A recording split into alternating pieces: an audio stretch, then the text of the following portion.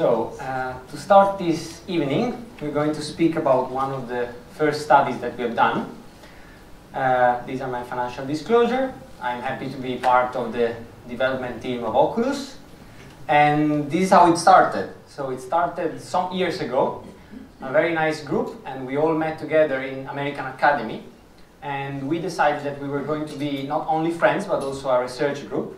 And this led to many papers, and one of them is the one that I'm going to present to you, that awarded the group, not only me, but the group, with the Troutman Prize from American Academy last year. So we're very proud of that. And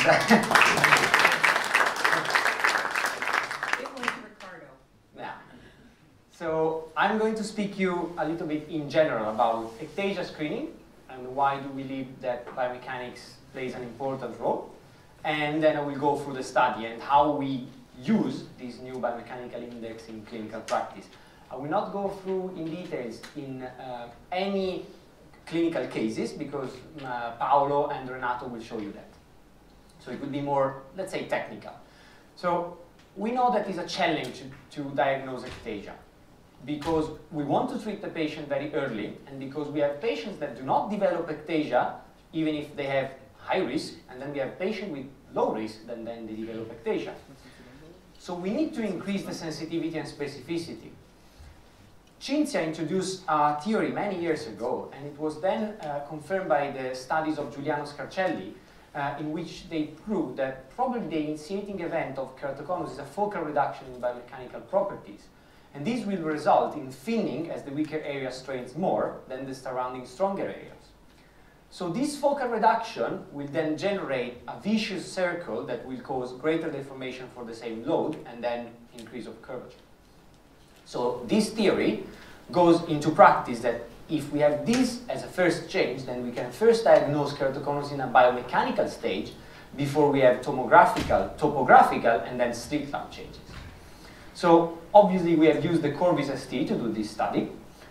We wanted to create a combined biomechanical index to separate healthy from keratoconus patient and to validate it in a big data set. So the population was quite big, 658 patients from two studies, from two clinics, particularly from Rio de Janeiro and Milan. They were clear bilateral keratoconus with no previous ocular surgery, and all the healthy patients was a huge amount of work, because they were not only completely virgin patients with a BET-D of less than 1.6, but Paolo and Renato went through all the patients from the other clinic to be sure that they were actually healthy. You imagine with their clinical practice the amount of work. All the Corvis were with good quality score, and Oculus also helped us because they were not only captured by automatic release, but they evaluated frame by frame that the analysis was properly done. So we have done logistic regression, that is a way of artificial intelligence. You will see and you will hear from Renato an even more sophisticated way to use artificial intelligence for another index. And we've used one data set as a training one, and the second one to exclude the overfitting, but because that is the main disadvantage of logistic regression. So this is the CBI. I want you to first know that this beta has nothing to do with another beta value that they will explain you later on. So it could be alpha, sigma, delta. It's just one word because we have combined many things together that you can see here. So it looks very complex, but don't worry. The only thing you need to remember is that the cutoff is 0.5. And particularly, and this is important, so you should not worry that much about this yellow part. So most of your patients, so the healthy one that have kind of stiff cornea, will be around 0 and 0.2 of CBI. The diseased patient and the patient that are at risk, they will be much higher. So a lot of doctors, they will ask, what do we do in this kind of patient? There are few of them that they are around that level. Most of them, they are on the two sides. So these were the parameters that we used. I will go through a little bit more in details. So we've used applanation velocity 1, deformation amplitude ratio, standard deviation of highest concavity, stiffness parameter, and a thickness profile. It's not that much important to go in detail each of these indexes, But we have selected them because they were very good to help us to separate between the groups on their own. And then we have also decided to add a thickness profile because it increased a lot sensitivity and specificity. Let me skip this, but I want you to show the results. So this is the result of the training dataset. If you are not used to see ROC curve, I will also help Renato because then he will not need to explain that. So the bigger is the ROC curve, the better is the separation. So the closer you are to the 1.0, the closer you have 100% of sensitivity and specificity. So you can see that it's quite high. But this is the training data set. So you have 98.2 correctly classified, and this is the sensitivity and specificity. But then the main result was the validation data set. So you can see that it was pretty much the same, actually, a little bit better. And another thing that we know is that there has been many external validation from outside of our group, and they showed pretty much the same thing in terms of sensitivity and specificity.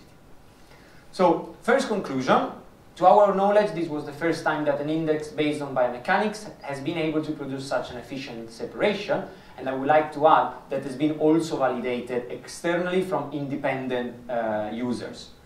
And the presence of this external validation excludes overfitting and confirms this finding. So it suggested, and actually now the CBI is used in everyday clinical practice to aid topography and tomography, not to substitute it, for the diagnosis of ectasia. So just to go through one more, remember that you will see the CBI in the commercially available software, and most of your normal patient will be around here, 0.0 to 0.2. Then you will have some patients around here. You have to expect that these patients, since they are in this very steep part of the curve, if you make two measurements, they might be 0.4 one time and 0.6 the other time, because it's very steep, the curve. So even if you have a very tiny change just in the repeatability of the exam, the CBI might change a bit. This doesn't mean that the index is not good. It's just you are in a very steep part of the curve. So you know that this is a kind of risky patient, and you should take that into account. If it is more than 0.8, it's extremely likely that it's ectasia. So just wanted to leave you these two QR codes. I think they are also published. This one, I don't think it's printed here, is a second publication that we have done in which we have showed the use of CBI in asymmetric ectasia. So the patient that had one eye that looks normal and the other one that is keratoconus, and we've showed that the CBI was abnormal in both. They are all open access in Journal of Refractive Surgery, so you can just type it online as well. Thank you.